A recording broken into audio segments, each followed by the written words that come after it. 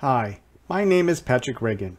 The Disassembly and Reassembly of Computers series shows you how to take computers apart and put them back together.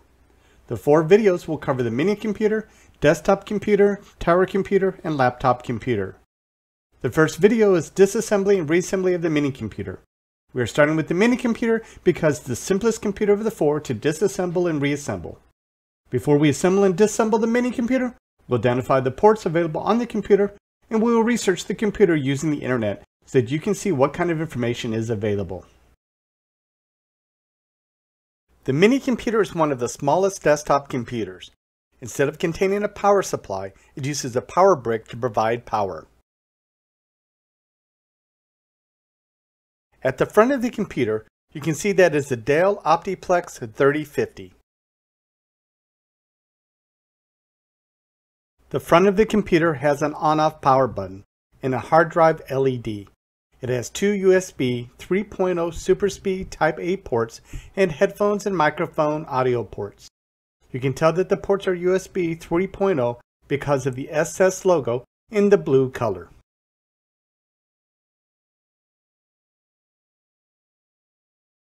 At the back of the computer, you will find a power connector for the power brick. It also includes 4 more USB Type A ports. 2 of the USB ports with the blue color are Super Speed USB 3.0. It also has 2 video ports, an HDMI port, and a display port. For networking, this system has an RJ45 wired network connector and a wireless antenna. At the bottom of the picture, you will see a service tag, which is the computer serial number. Notice that there are no openings or covers for expansion slots, and I would not expect any for a mini computer. At the side of the computer, you'll find the service tag number and labels identifying the system was sold with Windows and an Intel Core i5 7th generation processor.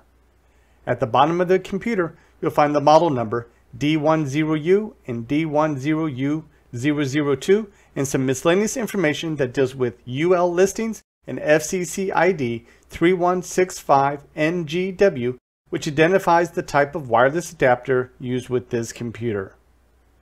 As a side point, you'll see that the power brick supplies 65.0 watts, and the label at the bottom of the computer, it shows the rating is 19.5 volts DC power at 3.34 amps. Power can be calculated as voltage times current. So if you take the 19.5 volts times to 3.34 amps is equal to 65.13 watts. So the computer can use up to 60 watts of power, which is what the power brick supplies. Many computer vendors, including HP, Dell, and Lenovo, provide a way to check hardware specifications, warranty information, and software drivers. In our example, I searched for the Dell warranty information and was able to quickly find the Dell Support Services and Contracts page. In Identify Your Product, I put in the service tag or serial number in the Identify Your Product box and clicked Search. It shows the Optiplex 3050 and support ended August 22, 2021, which has expired. So from the same page, I can also click Drivers and Downloads to view available drivers and support software provided by Dell for this computer.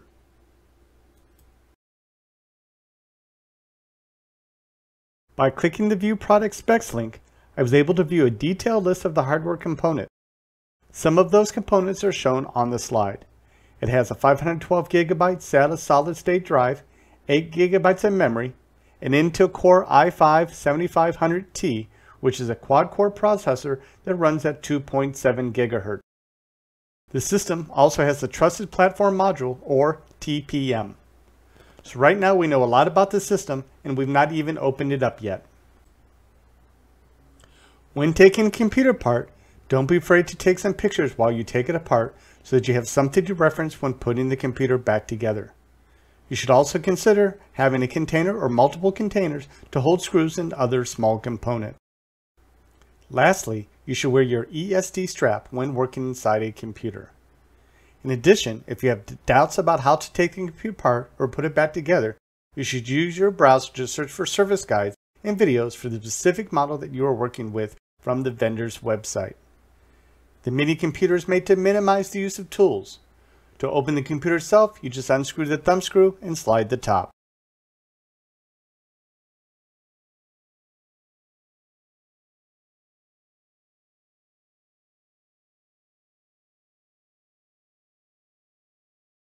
You can see the processor cooling solution and hard drive.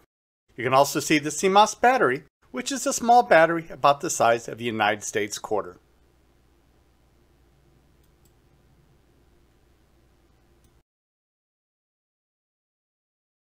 To remove the hard drive, you press the two-finger latches and slide the drive away from the slot.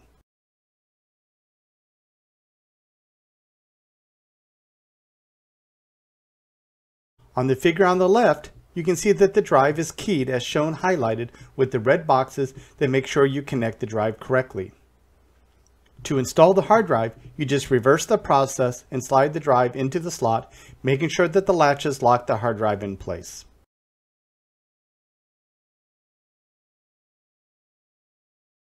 Instead of using screws to hold the hard drive in place, the hard drive is actually held in place with a plastic bracket that is flexible and contains small pins that are inserted into the holes on the hard drive, which are used to hold the drive firmly.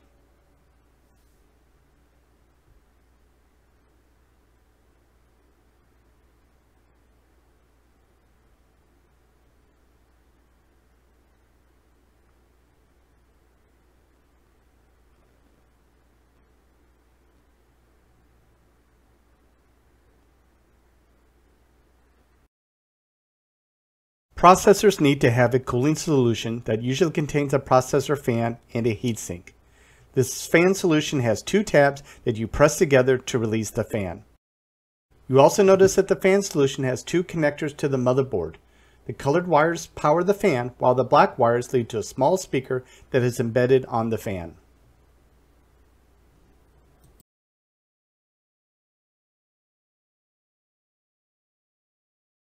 The heatsink is locked down with 4 screws.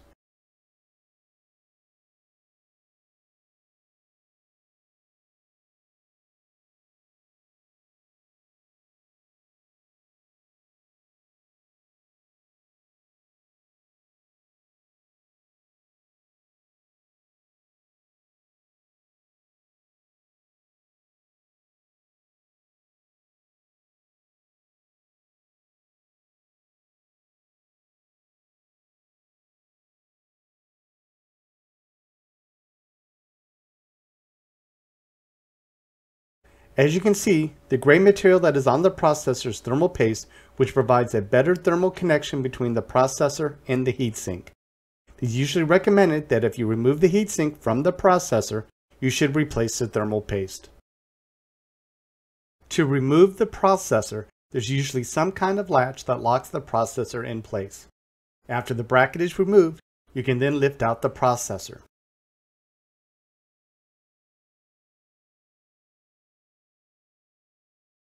To place the processor back into the slot, you would reverse the process.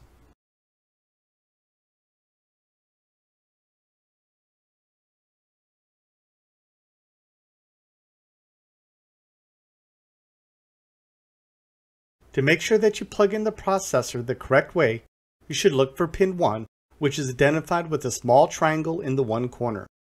As you can see from the figure, it has a small gold triangle on the processor and a small white triangle on the motherboard. It also has 2 notches as indicated by the 2 smaller red boxes to ensure an easy way to align the processor correctly.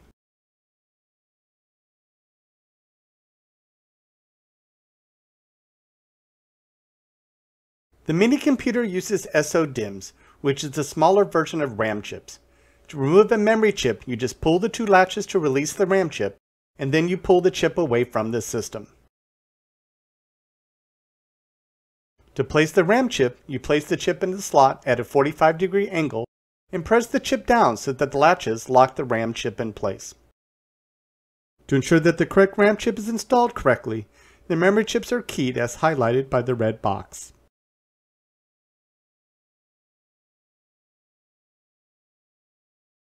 While this motherboard does not have traditional expansion slot, I see that the motherboard has an internal wireless network card. The wireless card has a white wire that connects to the wireless antenna. Removing the wireless card is quite simple. You unscrew the holding screw and pull the card.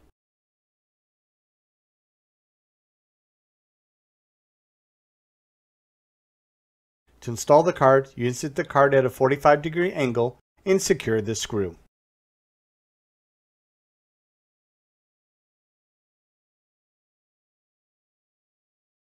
When troubleshooting, the motherboard is one of the last things that you will isolate as a failed component because it takes the most work to remove, since you have to remove several other components to get to the motherboard.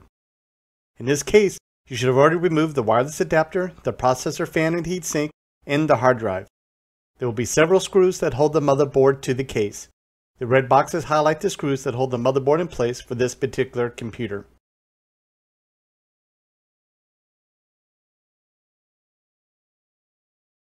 This video shows you removing the motherboard.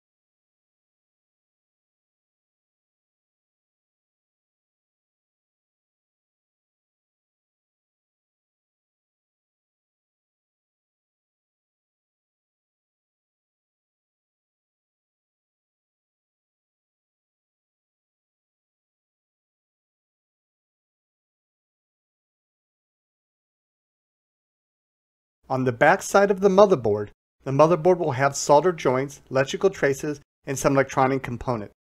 You must ensure that these components do not touch the metal case while the system is running.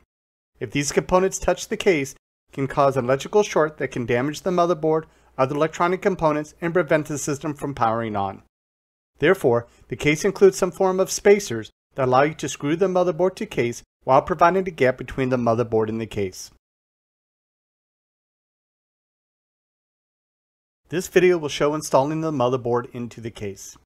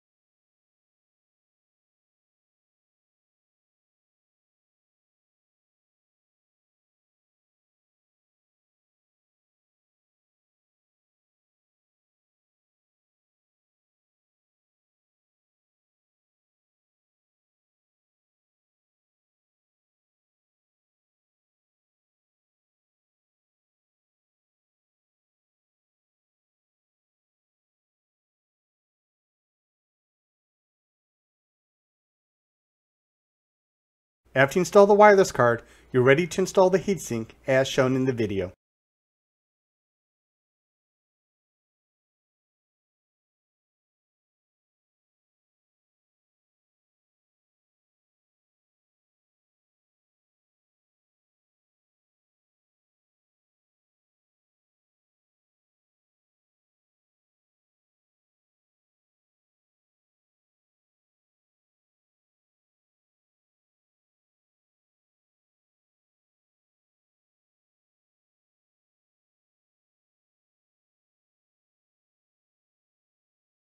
You will then install the processor fan.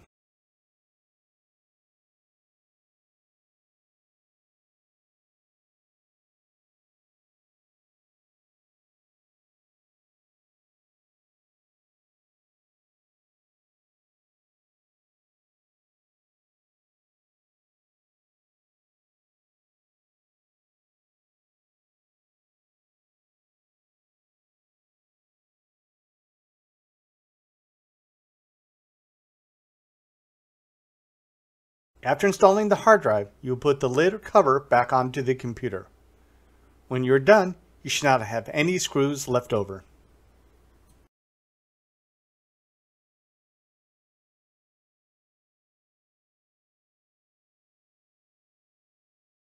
In summary, you should be able to look at the computer and identify the ports that the computer has and determine the manufacturing, model number, and serial number of the computer.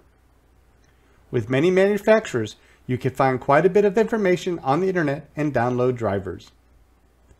When working inside a computer, you should disconnect power and use a properly connected ESD strap. To align the processor correctly, pin 1 is identified with a small triangle. In addition, the processor may have some alignment notches. The motherboard must have proper spacing from the case to prevent shorting the system. Make sure that you do not have any screws left over when you assemble the computer. Thank you for watching the disassembly and reassembly of the mini computer. The next video in the computer disassembly and assembly series is the desktop computer. Thank you.